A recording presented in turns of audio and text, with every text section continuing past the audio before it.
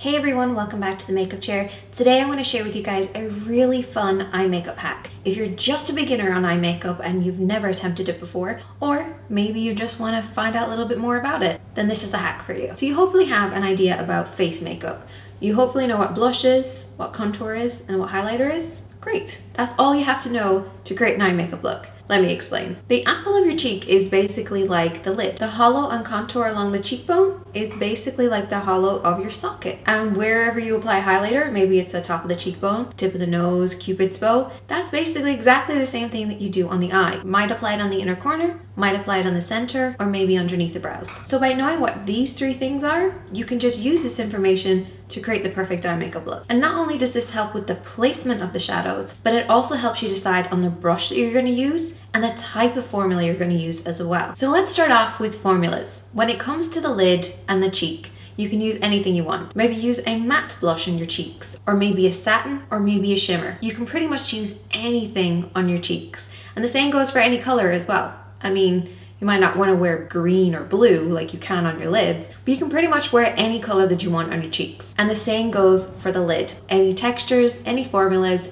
everything goes. Then you have your contour. Now, the typical rule of contours needs to be at least one shade darker, and it's better for it to be satin or matte. And the same goes for your crease. You don't want to go something too light in the crease or to use something too shimmery in the crease either. If you can't find the perfect eyeshadow, you could definitely go ahead and actually use your contour in the crease of your eye. And then you have your highlighter. And you might want to go for full-on super highlighting beaming, or you might want to go for something a little subtler. Totally up to yourself. But by using that information, you can also then decide on the brush that you're going to use as well, because it's not just about the formula, but it's also about the brush. So if you know what your blush brush looks like, all you want to do is to use a smaller version for your lid. Easy, right? The brush that I use to apply my blush, for instance, it's kind of a flat brush, but it also has a little bit of movement in there, so it's kind of blended out nicely for me. And the same goes for the lid. I want something flat so I can really apply it, but I also have a little bit of give just to kind of soften it out. Then you have your contour shade. So there's two brush techniques that I use for applying my contour. Sometimes I just apply it with a blending brush and I just sweep it over and back. Or sometimes I'm a little bit more precise and I'll use a flat brush to apply it and then a blending brush to buff it out. And the same goes for your eye makeup. Get right into that socket area, whether it's there or not. Same goes for the face. Sometimes those cheekbones are obvious, sometimes they're not. And you just want to mark in where you want it to be or where it already is. And then take your blending brush and just buff it over and back. And this will add a lot of definition, just the same way as it adds definition to your cheekbones. It'll give that definition to the eyes. Then you have your highlighter. There's so many different ways that you can apply highlighter, different areas of the face that you might want to hit. So what's the best way to do this?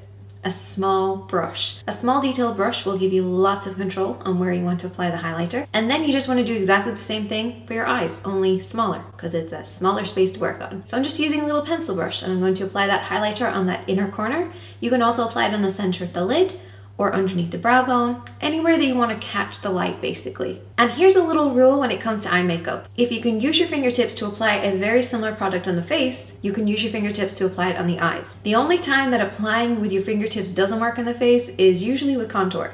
That's why it's always a good idea to have a blending brush. You have nothing else, get yourself a good blending brush. And you don't even have to have a ton of eyeshadows. You can just use your contour and your highlight on your eyes as well, and then just go for a lid shade. Anything that you want. Finish off with your mascara, lashes, liner if you're feeling a bit adventurous, and there you have it. Hope that you guys enjoyed this video. Let me know if you're gonna give it a go. I'd love to see you guys recreate it. And make sure to check back next Monday for a more in-depth eye makeup tutorials that are coming up for the next few weeks. I'll see you then.